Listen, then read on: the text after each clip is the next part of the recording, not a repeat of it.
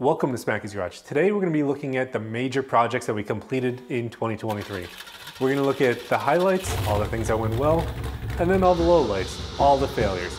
It's fun to look back on everything that was completed, and it's nice to have this YouTube channel where I can actually go back and look at the videos and see how I was feeling when these projects were either completed correctly or running horribly. And then we're going to go ahead and we're going to look at the garage. We're going to look at some of the major tool purchases that we made this year and see how everything's holding up. So let's go ahead, let's get into it. This is probably one of the funner videos that I get to do every year because I actually get to look back on all the projects that I've completed, and it's usually I've done more in the past year than I've expected. Now, one of the nice things about having a YouTube channel is I get to pretty much log all this and share it with you guys, so that you can see not only how the cars evolve, how the restorations come, but you also get to see how the garage evolves. In this video, we're gonna cover each one of the cars. We're gonna cover the Factory 5 GTM, the 69 Mustang, as well as the F150. And we're gonna look at the highlights and lowlights of some of the main projects that I've done. And then we're gonna go ahead and we're gonna look at how the garage has evolved. A few years back, from the garage that I've started in, all the way to here, to this place here, how this place has changed, and what big tools have been purchased this year and how I'm liking them. So let's go ahead, let's start by talking about some of the cars. Let's go ahead and start with the Factory 5 GTM, then we'll talk about the Mustang. So this car here is a Factory 5 GTM supercar.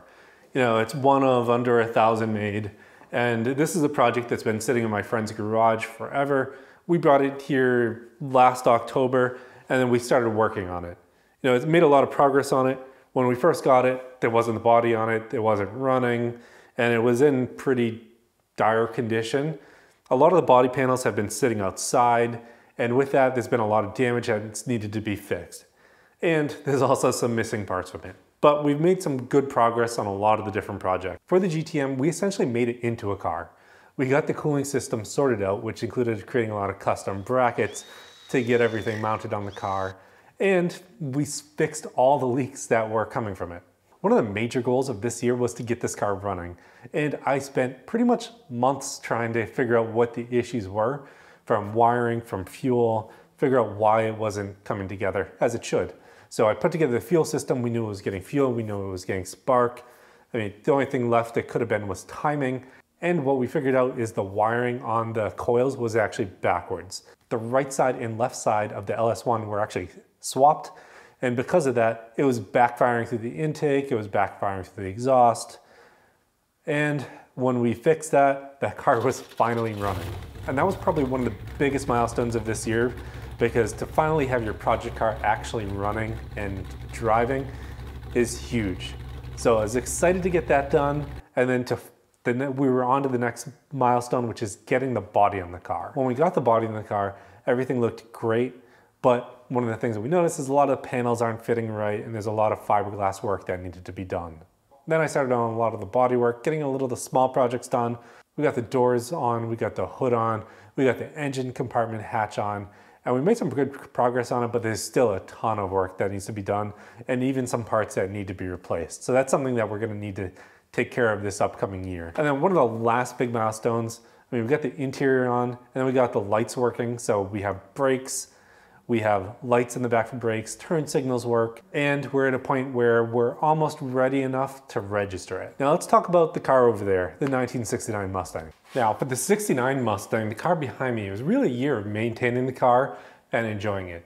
This year, my wife and I had our first child, so with that, really didn't have too much time to do car projects on it, and I really didn't want to take it down for a few weekends because, you know, if I start a small project, that could roll into a multiple week project and I would not get to drive the car at all. So this year we have a lot of big plans for the car this winter. Make sure you go check out the video on that.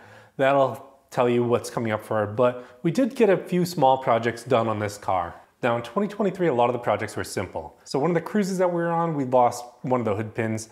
The nut actually fell off the bottom of it and it was only held on by one lanyard plus the latch. So I ended up replacing that. I had a lot of little small wiring things that I wanted to fix and replace.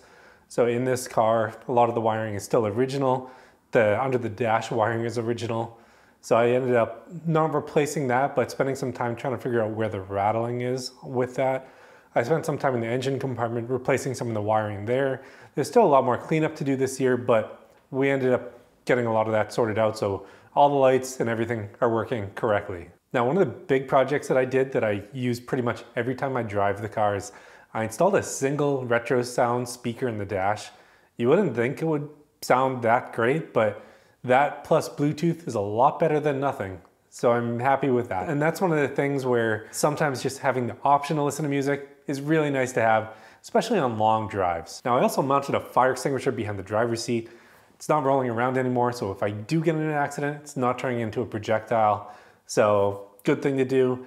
And then I replaced the seat tracks. While I was down there installing the fire extinguisher, I noticed that one of the seat tracks, one of the studs that goes to the floor was actually damaged. And I ended up replacing the seat track on both the passenger and driver side. Now that I'm kind of settled into this year, a lot of upcoming winter projects on this car. Make sure you go check out the video for upcoming winter projects. And next week I should have the first video out on that, doing the exhaust tips on the car. Now I'm really excited about that because it's going to look like a much more finished car from the rear. Now let's go ahead and look at what we've done to the truck. Now for the truck, it was a year of maintenance, getting things done. There's a few upgrades I did to it, but nothing major to the suspension. Now one of the things I did replace on it was a wheel bearing. Huge wind that just fell right out, and I didn't really need to use something significant to get out of place like I had to do on my wife's car. My hood latch sensor failed on it, so I ended up having to replace that. You know, if you take it to the dealer, it's a $300 to $500 job. I did it for myself and it was about $100. So I think the part's actually under $100. I'd have to go back and look, but it was an easy job to do and it took less than 30 minutes. So I saved myself $300+. I ended up putting a cold air intake on the truck, which sounds really nice while driving. I also ended up putting Morimoto taillights on it, which do make the truck look significantly better at night. So I'm really, really happy with these, and it's a huge upgrade. So if you're gonna pick one mod to do the truck, I'm always someone that really likes nice lighting on a vehicle. And then I started using Foreskin to do a lot of the mods on this. You know, we installed the trailer brake controller, we changed the tire size in the computer so that it's now reading the correct speed on the speedometer. So lots of little mods. More things that come on this truck this year as well. So now let's go back in the garage and look at a lot of the big tool upgrades we did this year.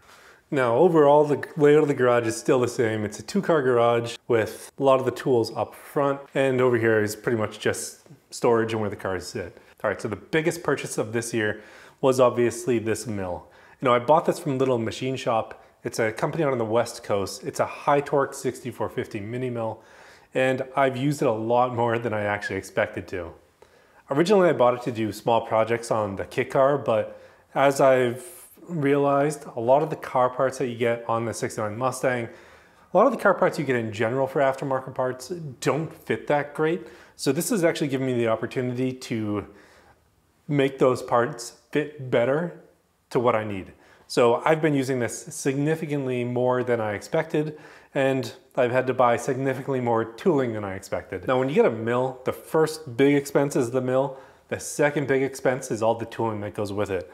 So everything from files, from end mills to, I actually have a little saw right here, so slitting saw, to drills, to tools to plane faces, surfacers. It's really never ending. So I've been buying a lot of different tools for this as projects have come up. And you know, it's been something fun to play with since I got to use them in college. Now I have my own here, even though it's a smaller one. It works great for small garage projects and as a hobbyist. Now, one of the other big tools that I got was an Autel. Now, this allows me to diagnose and work on multiple different vehicles. It's really helpful when you have different vehicles with different systems on it. So if you have a Ford vehicle versus an Audi vehicle, you can use this to do a lot of the diagnostics on it and to set the car into some service modes. So it's come in very useful, especially on the Audi. So the Ford, I can do most of the stuff I need to do through Foreskin, but when we look at the Audi, it's a 2015 and you can't even reset the service indicator on the car unless you take it to a dealer or you get something like this. Now, I know there are cheaper options that you could buy to work on your Audi to get in to clear the service modes, but you know, this was really good because I'm using it on multiple vehicles and I wanted something that would work on both the Fords that I have, the Audis that I have, as well as my parents' vehicles, my friends' vehicles, anything that they want to check out, they can use this for. So this was really an investment for something for me to use over the next few years. Now, while this area is pretty much set up and I do need to do a lot more cleaning and organization over here, I think it'll make it, one, look a lot better, but I'll be able to find things a lot easier. So that's on my list to do this year. I also think I want to paint the walls because right now, just having white walls, it could look better, especially since they're unfinished. Now over here, there's a lot of space that I am not using. It's really mainly used for storage right now.